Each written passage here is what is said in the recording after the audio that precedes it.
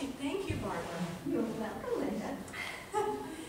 Turn-of-the-century Buttes, Mary MacLane was deliciously notorious in her rejection of the norms of female identity at the time. You'll see again part of the role of the family in limiting female possibilities.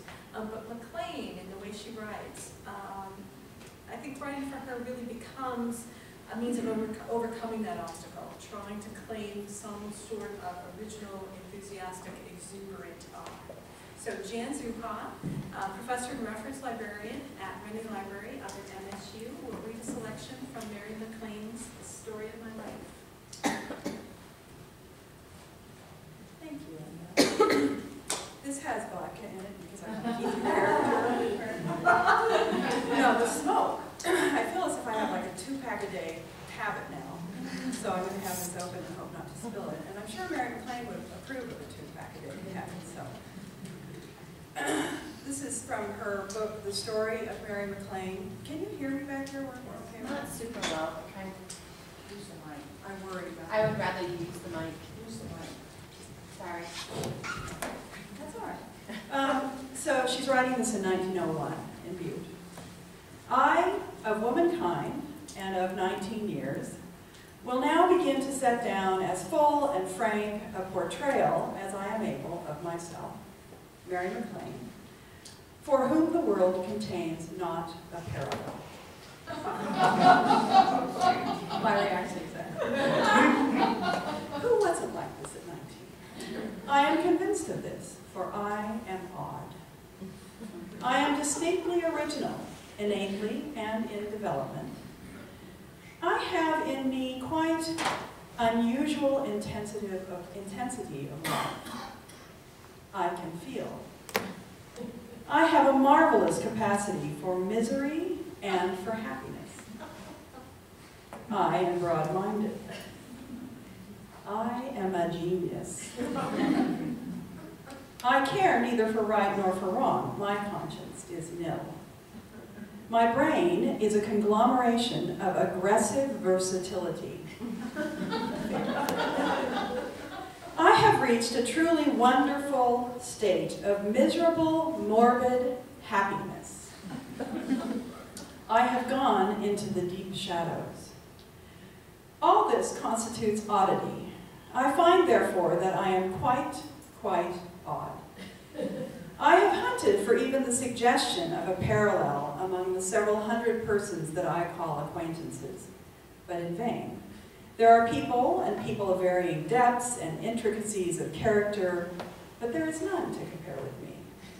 The young ones of my own age, if I chance to give them but a glimpse of the real workings of my mind, can only stare at me in dazed stupidity, uncomprehending.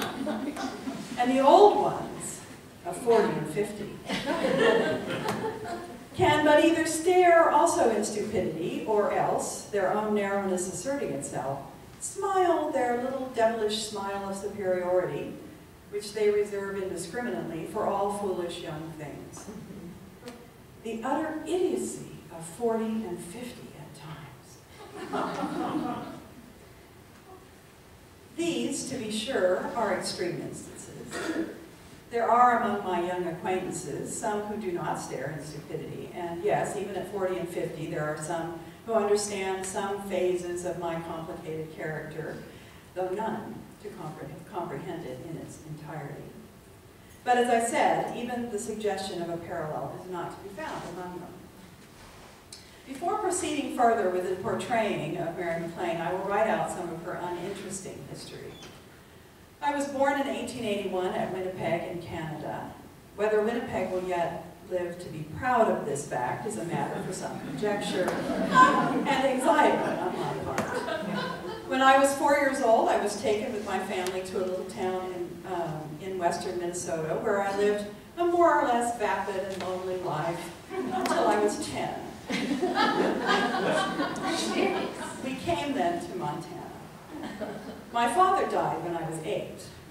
Apart from feeding and clothing me comfortably and sending me to school, which is no more than was due to me, and transmitting to me the MacLane blood and character, I cannot see that he ever gave me a single thought.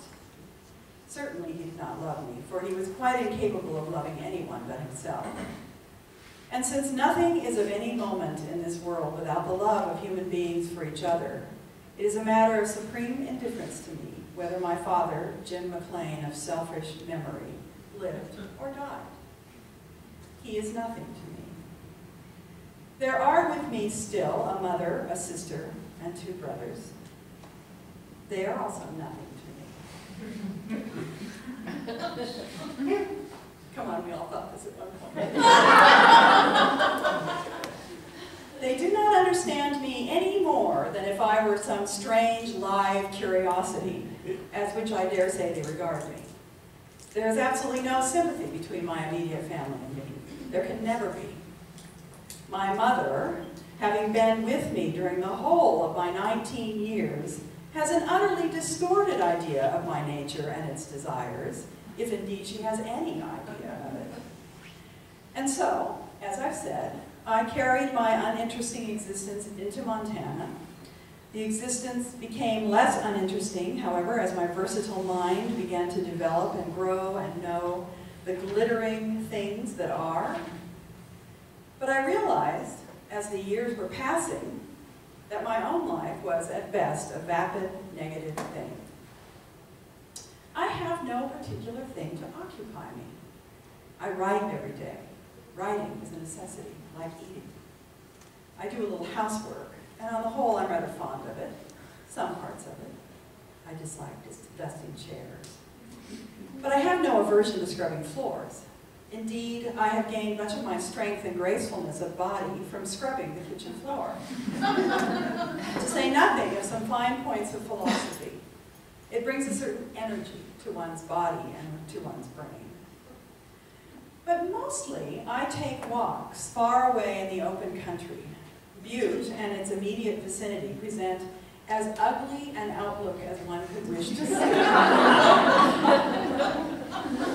There is no redemption here, I have to say. It is so ugly, indeed, that it is near the perfection of ugliness. And anything perfect, or nearly so, is not to be despised. I have reached some astonishing subtleties of conception as I have walked for miles over the sand and barrenness among the little hills and gulches. Their utter desolation is an inspiration to the long, long thoughts and to the nameless wanting. So then, yes, as I have said, I find that I am quite odd. My various acquaintances say that I am funny. They say, oh, that's that Maya MacLane, Dolly's younger sister. She's funny. But I call it oddity. I bear the hallmark of oddity.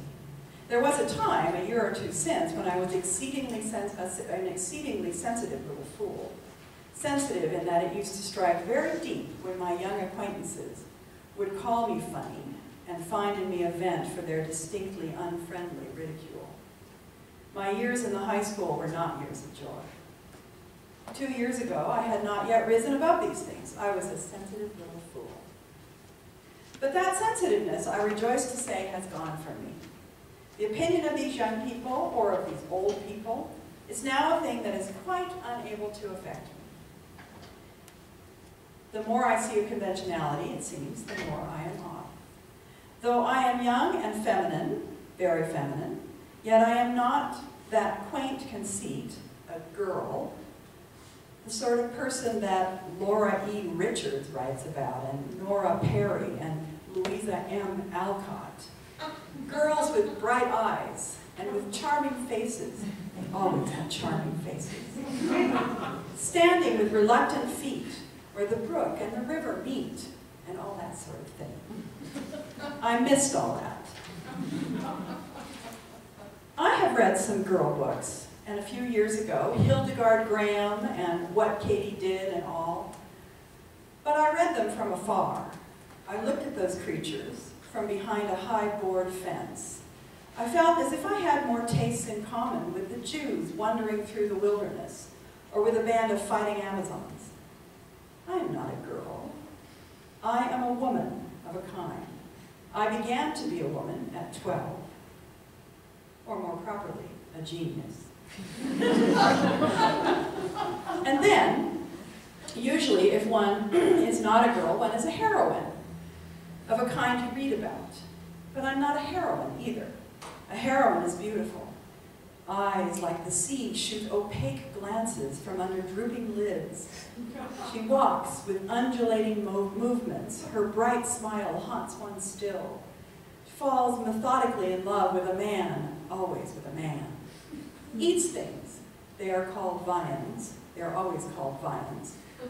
With a delicate appetite, and on special occasions, her voice is full of tears. I do none of these things. I am not beautiful. I do not walk with undulating movements. Indeed, I have never seen anyone walk so, except, perhaps, a cow that has been overfed. No, I am not a heroine.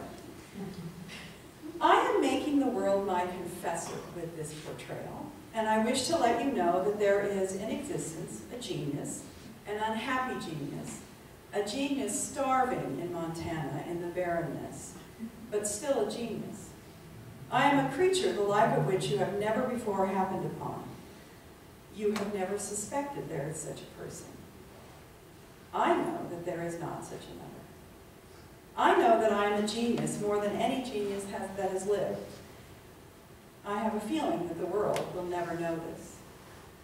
And as I think of it, I wonder if angels are not weeping somewhere because of it.